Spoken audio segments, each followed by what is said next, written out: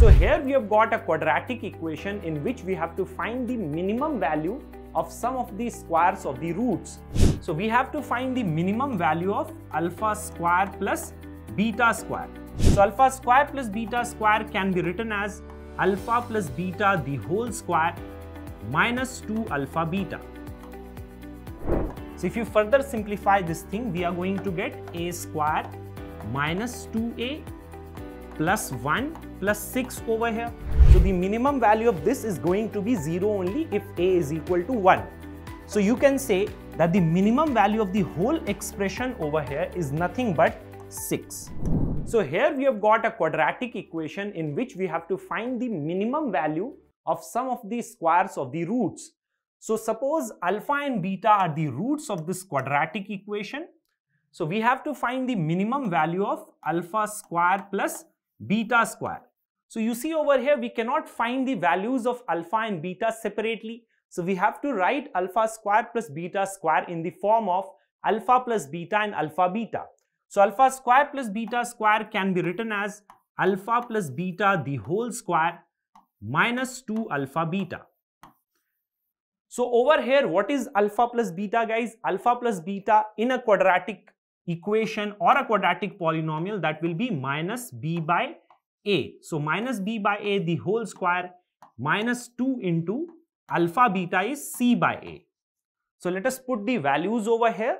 So minus b by a over here. So that will be equal to what, guys? Minus of b is the coefficient of x over here, and that is 3 minus a.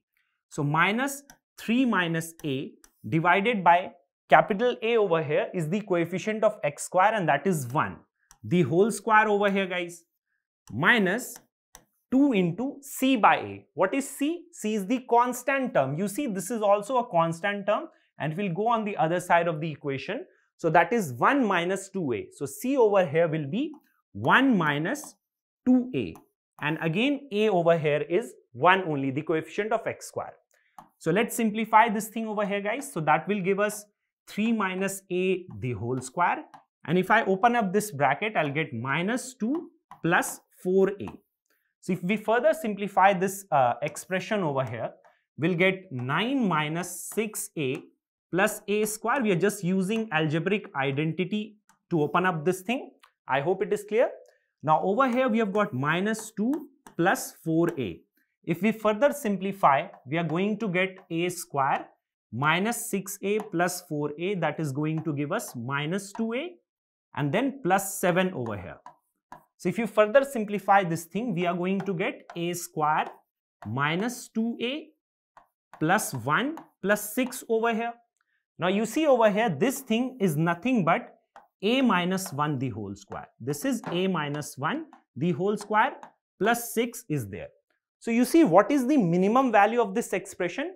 You see, this is a minus 1 the whole square. So the minimum value of this is going to be 0 only if a is equal to 1.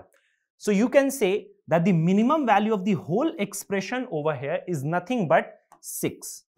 I hope this is clear. So you can say that the minimum value of sum of the squares of the roots of this quadratic equation is 6. I hope this is clear to every student watching this video.